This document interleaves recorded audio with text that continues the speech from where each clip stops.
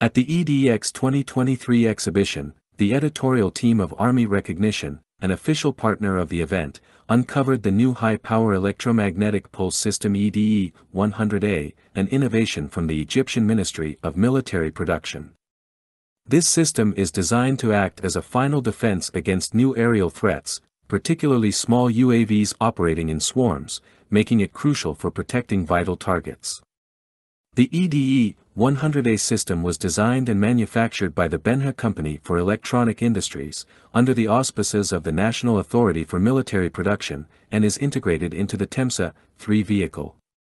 In terms of technical specifications, the EDE 100A operates with a main power supply of 220 V/50 Hz.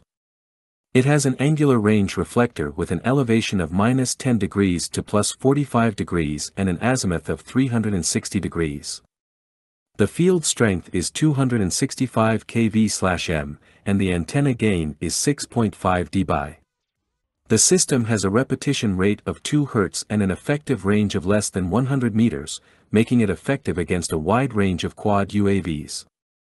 This presentation at EDE 2023 highlights Egypt's advancement in electromagnetic defense technologies and its potential impact on future anti-drone warfare tactics.